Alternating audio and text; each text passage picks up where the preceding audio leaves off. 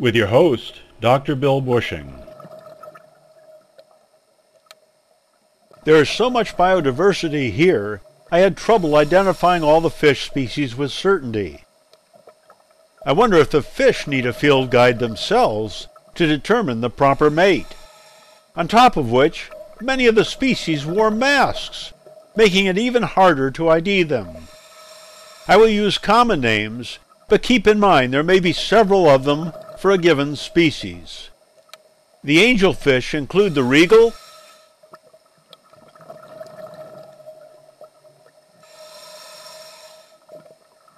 emperor,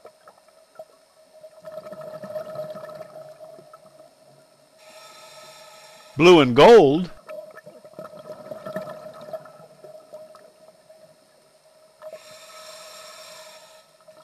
six-banded,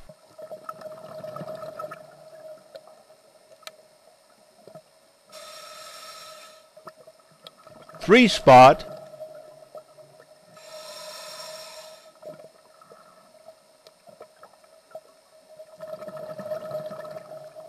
and yellow mask.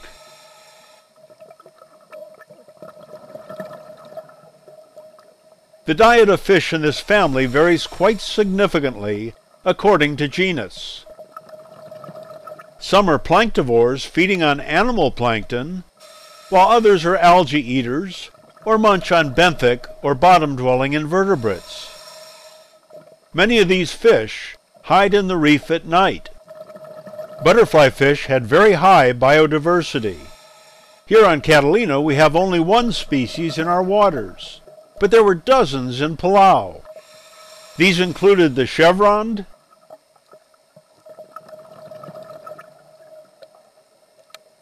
dotted,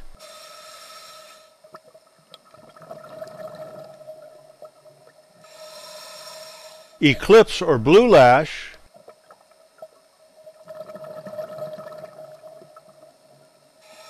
long-nosed,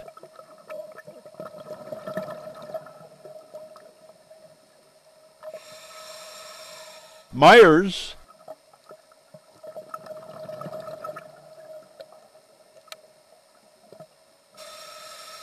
ornate,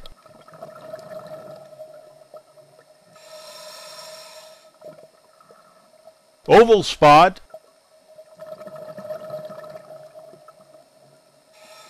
saddled,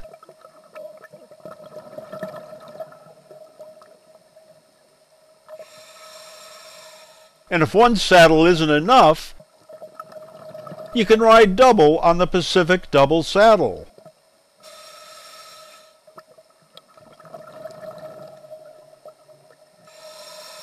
Pyramid,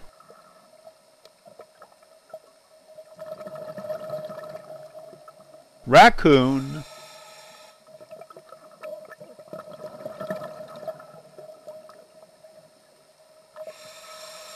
reticulated,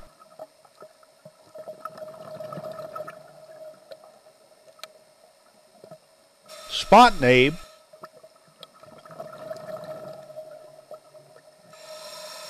teardrop,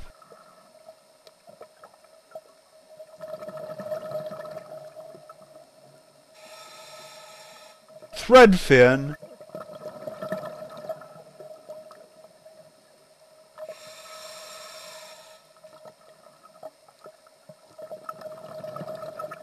sunburst,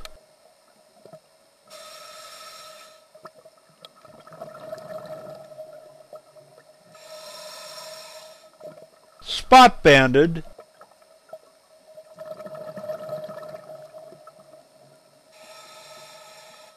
and redfin.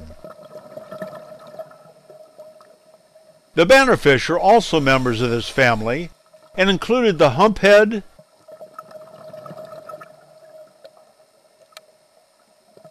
longfin,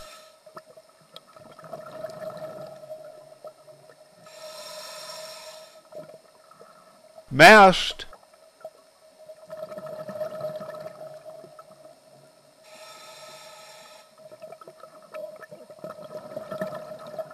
and pennant.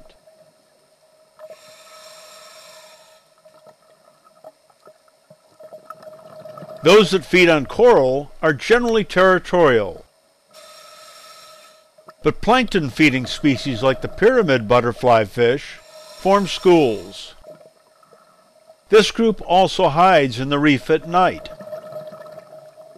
Although many think the Moorish idol belongs with one of the previous groups, it is actually the only living species in its own family.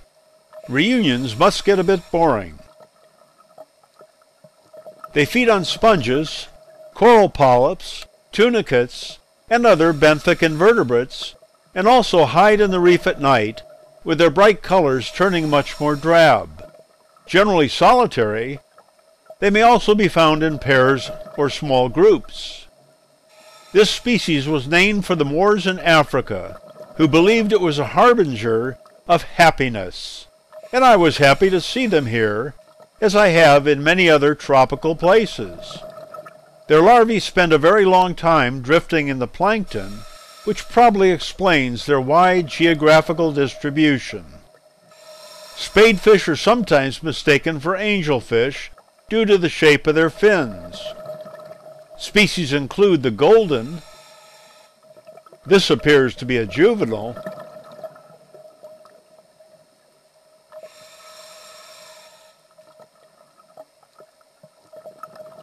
William, this appears to be the pinnate spadefish, due to the extended snout.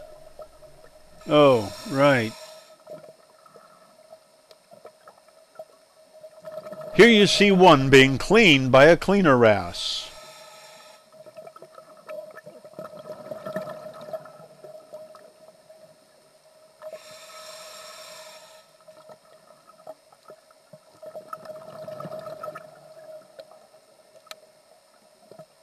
Damselfish are related to California state marine fish, the Garibaldi, and are also cousins of Nemo. There are 30 species of anemone fish, also known as clownfish. These include the pink anemone fish and Clark's anemone fish.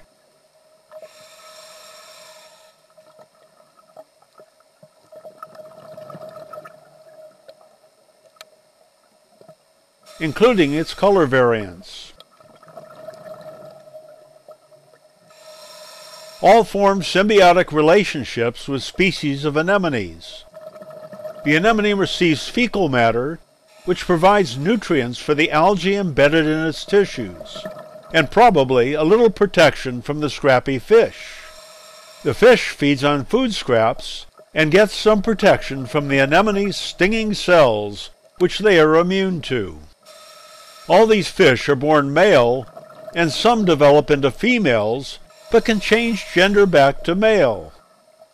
The largest and most aggressive female is on top of the dominance hierarchy.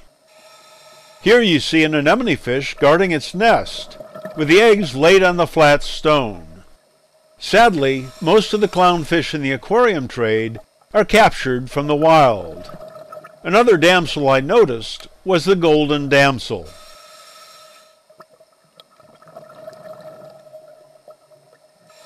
The squirrelfish and soldierfish are in the same family, but separate subfamilies. I must admit, I find them difficult to tell apart, except for the shadowfin soldierfish. The squirrelfish feed mostly on small fish and bottom-dwelling invertebrates, while the soldierfish prefer a diet of zooplankton. Both groups remain mostly hidden in the reef during the day and feed at night thanks to their larger eyes. The spines on the gills of squirrelfish are poisonous. The species of big eyes look somewhat similar to the previous group. They are also called catalupa. They can undergo color and pattern changes, which make them difficult to positively identify for me as well.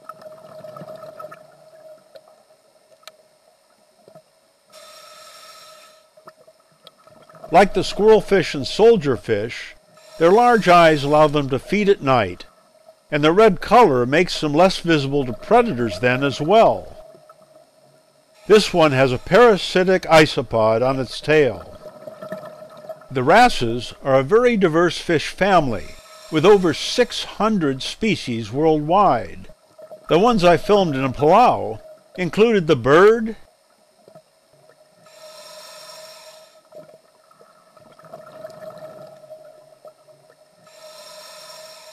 red-breasted,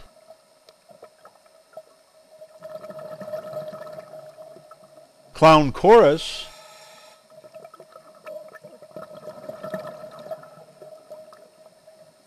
barred thicklip,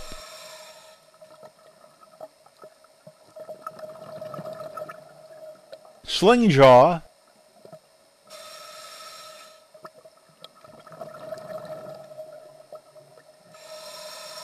Napoleon,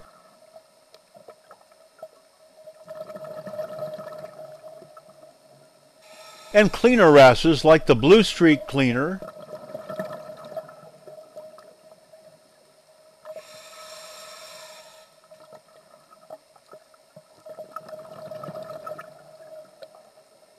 and bicolor cleaner.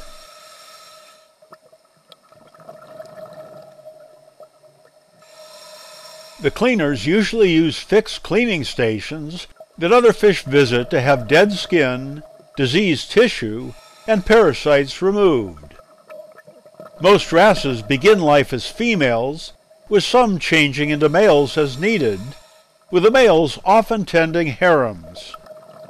Frequently, there are color and pattern differences between juveniles, females, and males, as seen here in the California sheephead from my waters. The Napoleon or humphead wrasse, also known as the Maori wrasse, is considered the largest member of this family. Males may reach 6 feet or more, while females are rarely larger than 3 feet, but the ladies may live 50 years, while the men are old and feeble at 45. They are opportunistic feeders, taking fish, crustaceans, echinoderms, and mollusks, especially snails. Napoleon wrasse have been in decline due to take for the live fish trade for restaurants, and the capture of young juveniles for aquariums. The International Union for Conservation of Nature, or IUCN, lists them as endangered, and many countries have banned or significantly limited their take. I'm sure they weren't actually served in this restaurant. This one is known as the Mayor of Blue Corner. Watch out, Todd. I think your bride, Christina, has found a new guy. Parrotfish are currently in their own family, although some consider them a subfamily of the wrasses. Species I filmed included the bumphead,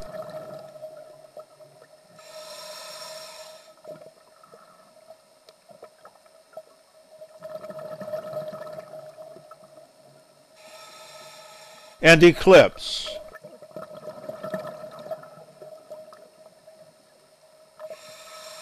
Like the wrasses, the colors and patterns of their young, females, and males are often very different, and all begin life as ladies.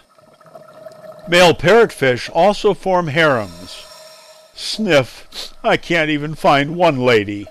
These are just my friends. However, their teeth are quite different from the wrasses, as they are fused into a beak-like structure that gives them their name. Parrotfish feed on corals, but based on their long intestinal tract, it is believed that they are mostly herbivores, capturing the tiny algae, or zooxanthellae, that populate coral polyps. They are major contributors to the creation of coral sand when they excrete. Surgeonfish, a family that includes the surgeonfish, tang, and unicornfish, is united by the presence of scalpel-like spines on either side of the base of the tail. Species I observed included the velvet surgeonfish. I know it as the white-cheeked surgeonfish. Pale-lipped surgeonfish,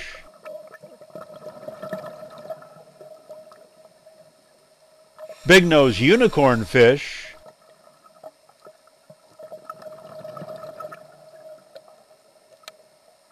humpback unicorn fish,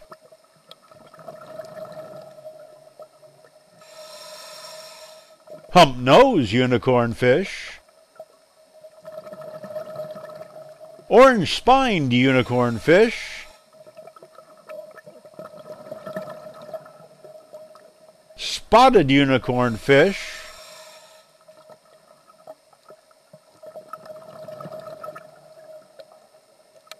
and white margin unicorn fish. However, I did not see an orange tang like I did in the Philippines. These fish all have small mouths and feed mostly on algae. They may feed in groups as a defense against aggressive territorial damsels. Here you see a big-nosed unicorn fish being cleaned by a cleaner wrasse. They are able to change color from the beautiful blue to a dark brown in seconds. Turtles are rarely seen in the temperate waters surrounding my island, so they are a real thrill when I spot them elsewhere. The green turtle is the most common one in Palau, and the only other one I saw was the hawksbill.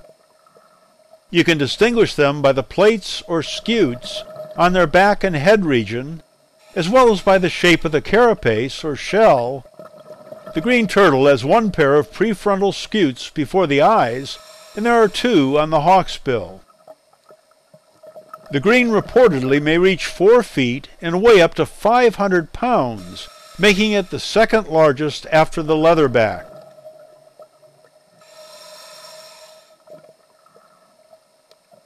The young are carnivorous, but the adults feed primarily on algae, seagrasses, and other marine plant life, making them somewhat unique among sea turtles. The name comes from the color of their fat, not their shell. Green turtles are sexually mature between 20 and 50 years. Oh my. Females return to the same beaches where they were born, and therefore may be highly migratory. Both the eggs and the meat are harvested by some cultures, and the IUCN considers them endangered. The United States also listed them under the Endangered Species Act, since they can be found in the San Diego region and occasionally up in Catalina waters.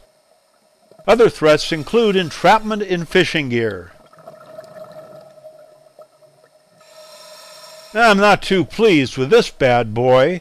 We've all been taught never to rest our bodies on the reef. Hawksbill turtles have overlapping scutes on their carapace. They are solitary nesters that may lay eggs about 4 times a season. They feed mostly on sponges, but may also eat sea anemones, sea jellies, and algae. Hawksbill turtles were taken for their shells in the tortoiseshell trade, but that is now banned. They are considered critically endangered by IUCN since their population has declined more than 80% in the last century. Well, that completes the critters I saw in Palau.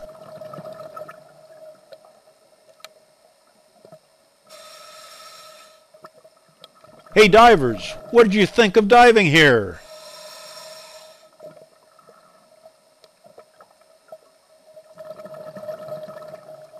What? Just okay? I thought it was spectacular. After all the lovey-dovey stuff with our newlyweds Todd and Christina the first week, we decided to leave them out on Two Dog Island. However, watching them bill and coo reawakened feelings of romance in my solo-diving, cold, scientific heart. Shucks, even the butterfly fish were paired up. I got up my nerve, turned to the 2 lovely sisters I referred to as the Singapore Sirens, and asked each of them if they'd be in my harem, be my girlfriend. No, you're as old as my dad. No, you're older than my dad. I'll add your ages together and then we'll be okay. No, it's not gonna work. No. Well, At least I fell in love with Palau, and it has surpassed the Philippines and Tahiti as my new favorite destination. Although I could have gotten a visa to stay in Palau for a year, my return ticket gave me just 2.5 weeks there. I checked out of the hotel, and Cheryl picked me up in the Palau Dive Adventures van and gave me a ride to the Palau airport.